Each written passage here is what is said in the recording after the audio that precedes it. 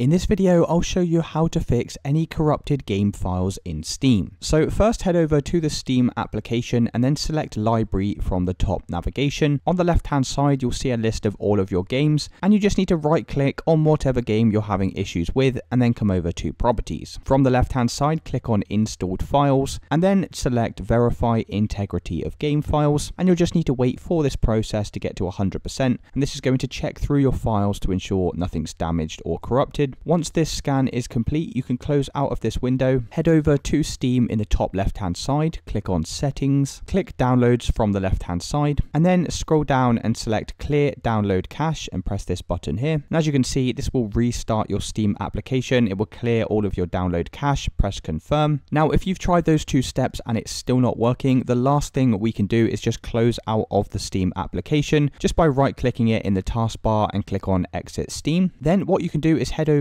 to your File Explorer, come inside of the C drive, come down to Program Files x86, click on the Steam folder at the bottom here, click on Steam Apps, and you'll see this folder here called Downloading. So what you need to do is just rename this folder. Doesn't matter what you rename it to, just make sure you change it. So I'm going to add a digit 1 at the end of this, press Enter to save those changes, and then once again you can try launching up the Steam application and then checking now if that's solved your corrupted files issue. Now, if you've tried everything and it's still not working, one other thing you can do is head over to your Start menu, search for Windows Defender Firewall, and from the left hand side click on Windows Defender Firewall on or off, and then you just want to turn off all of your Windows Defender Firewall settings and then press OK to save these changes, and then once again you can try heading over to Steam and checking if that's now fixed the issue. And that's it guys, hopefully by following these steps that's now fixed your corrupted game files issue. If you did find this video helpful, then please let me know in the comments below and I'll see you in the next one.